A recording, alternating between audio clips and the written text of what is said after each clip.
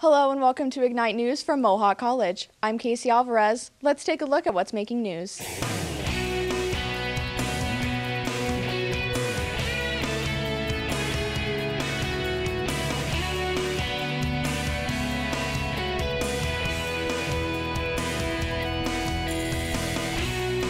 Environmentally sustainable and economically sustainable.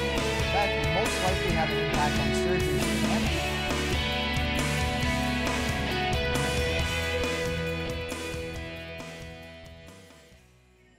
A local Hamilton couple is proving that you don't need to be a big corporation to make a big change in the lives of those in need. Jessa Duguay has the story. With different crises impacting millions around the globe, a local couple has taken steps to do what they can for those in need. Megan Gracie and Scott Gervais are Hamilton homeowners who are taking advantage of the Halloween season by preparing to open their home to a refugee family fleeing the ongoing terrors in Afghanistan. I realized beyond a place to stay, there's other things that they're going to need, because when they get here, they're not eligible for social services. They're not eligible for welfare or anything. And so we thought one thing that we could do is hold a fundraiser. Halloween was coming up. We just thought it would be a good time to do that. Gracie and Gervais said that their primary motivation is to make sure that the family settles easily and happily into life in Canada. We're grateful for our lives. And how could we give back in a way that would really impact someone's successful life in Canada? That's kind of like our end goal, is to set them up for success. The couple had help with the planning. Many friends who are supportive of the initiative offered their time and talents. Everybody who's involved with this, they're not getting even a tax write-off. No. We're not a registered charity.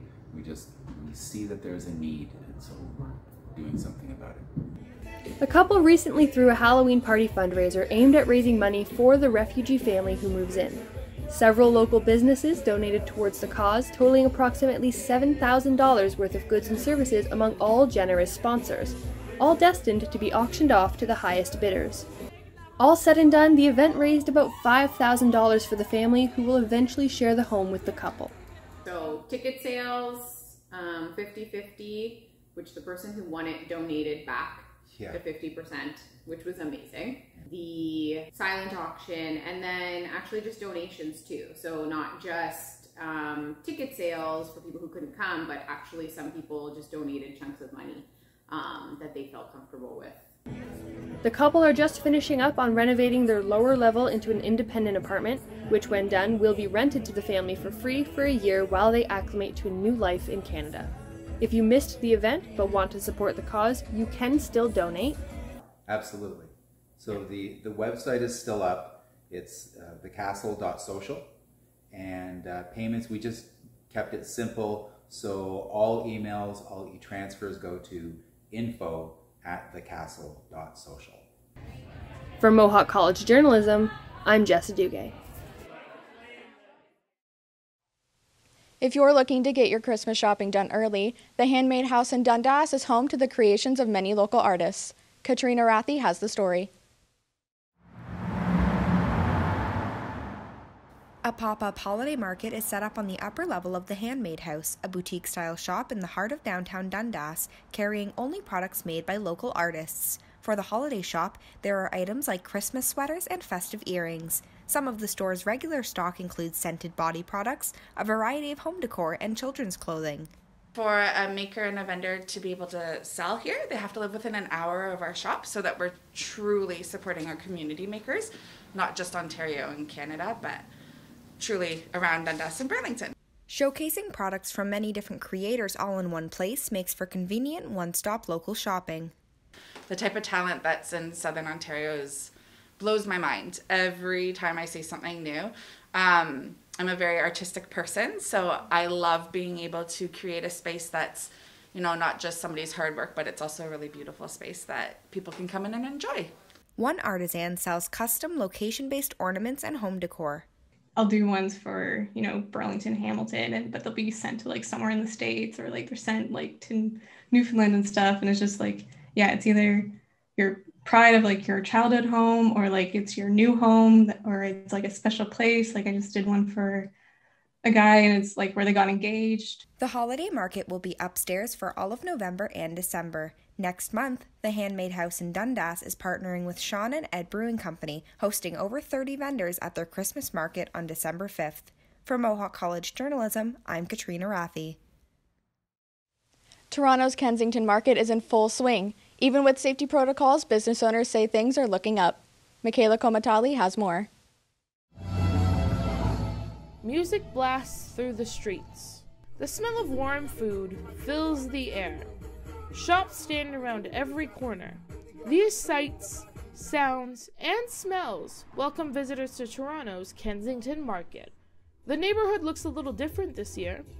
Everyone wears a mask as they shop, sell, and browse. But Ozzy's Burgers worker Cambrick says that things are looking up as the pandemic wanes. After the pandemic, everything getting normal, especially when more people getting the vaccine. We're getting better, not for now. Visitors can shop for antiques and vintage clothing. Plant lovers can find some new greenery for their home. Even a bottle of wine isn't too hard to find. Frequent shopper and visitor to the area, Jenny Sorardi, says that there's some restrictions she wishes she could change. I love going to the tattoo and piercing places there, and especially with friends. And I would love it to go in with my friend at the same time if we're both getting a piercing or a tattoo, just for like peer support and just like the extra excitement of all. But because of COVID restrictions, you can only go one at a time, so that makes it kind of a little bit more nerve-wracking, you know. Visitors can also enjoy an assortment of meals and ice cream flavors. Those not looking to shop can enjoy the tunes and the hustle and bustle of the neighborhood. Despite some safety changes, Kensington Market remains among Toronto's liveliest locales. For Mohawk College Journalism, I'm Michaela Komatali. Closer to home, even car dealerships are feeling the effects of the pandemic. I went to a local dealership to learn more. Many businesses across Ontario have had to pivot in order to stay open during the COVID-19 pandemic. The Grimsby branch of Hyundai is no different. In-store changes can be seen in multiple places, such as replacing paper brochures with a QR code for a digital copy, check-in stations for COVID-19 screening, and numerous sanitation signs to ensure guest safety. For newer sales consultants at the store, learning the pre-COVID selling process can be a bit of a challenge. I've been here for about almost 12 months now, and so I kind of started when it was appointment only, so it's been pretty challenging. Because of COVID restrictions, some aspects of the job look a little different. Sales consultant Dakota Wellborn says the staff have made some changes to how they provide information to guests. A lot more of it's being done online. I think we're doing our very best to give as much, information online to the guest, prior to them making their transition into the dealership. Has it stopped them from coming in? No, but people really want to know prior to coming in, that they're getting, all their questions answered. Wellborn says, looking back, he took some parts of the job for granted. Maybe a little bit in the beginning prior to COVID, being able to go on test drives, not having to go through sanitary measures as we have. Not that these are bad things by any means, but, definitely an adjustment for sure. Even though the car buying experience has changed, Wellborn says the changes have kept the process enjoyable for everyone. Having to screen, each individual that comes through the dealership now, and obviously, all in all, make sure that it's a safe environment, which it has been for all, and all in all has been a very comfortable experience for both sides, sales consultant and the consumer. The store is open from 9 a.m. to 7 p.m., Monday to Saturday. For Mohawk College Journalism, I'm Casey Alvarez. If being stuck inside has you climbing the walls, why not head out and climb a tree? Mac Flett has more. Tucked away in a corner of farmland out in Binbrook, if you look hard enough, you might spy some figures making their way through the red and orange of the treetops. The Binbrook Conservation Area has partnered with adventure company The Trekking Group to offer an unconventional and very physical experience for people looking to change up their routine by getting out of the gym. If roping, climbing, and ziplining sounds like your kind of thing, then you might feel right at home at Treetop Trekking, as Marketing Director Mike Steele explains. Treetop Trekking is an outdoor adventure experience.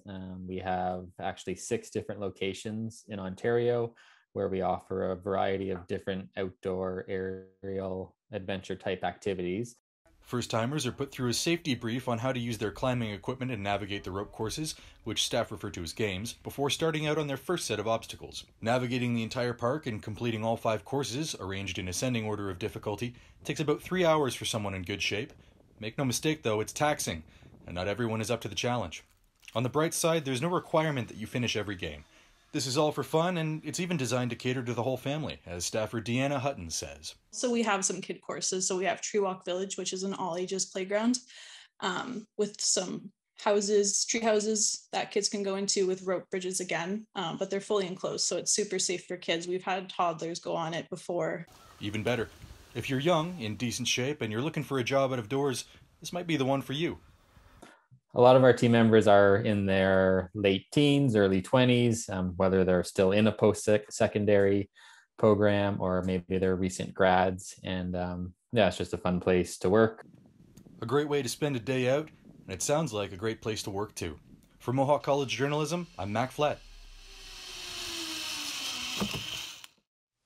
Art can be closer to home than you might realize. It might even be in your neighbor's garage. Kara Nickerson has more. Sometimes art is where you least expect it. That's the case for the Back Alley Art Gallery in Hamilton's Kirkendall North neighborhood. The cozy one-room gallery is in the middle of an alleyway that runs between Locke Street and Dundurn Street. The gallery's owner converted her home's garage into a gallery 2 months before the COVID-19 pandemic began, and has been able to open up her space to the public over the past few months. Yeah, so it's actually open Wednesdays and Fridays from 10 until 4, and I paint and I putter. I might be doing some business for the next show or whatever, and the doors and curtains are usually open, and I get all kinds of drop-in people, usually, especially in the nicer months. The gallery showcases work from Flynn and other local artists who drop in to paint and participate in her art shows. One of Flynn's artist friends was doing a live painting during drop-in hours. During the gallery's closure for COVID, she had time to work on her craft. It gave me a lot more time to get really involved in my art and to find more of my voice and my style. But at the same time, McCafferty says she is happy to work around her peers again. I find as an artist we can end up spending time by ourselves. So coming somewhere here and communicating with people that have the same mind of art and sharing what we know and what we've learned ourselves. This month, Flynn is opening up her gallery to a wide array of artists in her largest show to date. Up till now, I've only done myself and 2 others, but for our show on November 20th, I thought it'd be fun to get a larger collection of people, so there's going to be a total of 6 artists. The Back Alley Gallery's next show is on November 20th, and all are welcome to drop in. For Mohawk College Journalism, I'm Kara Nickerson. You never know what you'll find in Hamilton. Thank you for tuning in to this edition of Ignite News from Mohawk College. I'm Casey Alvarez, and we'll see you next time.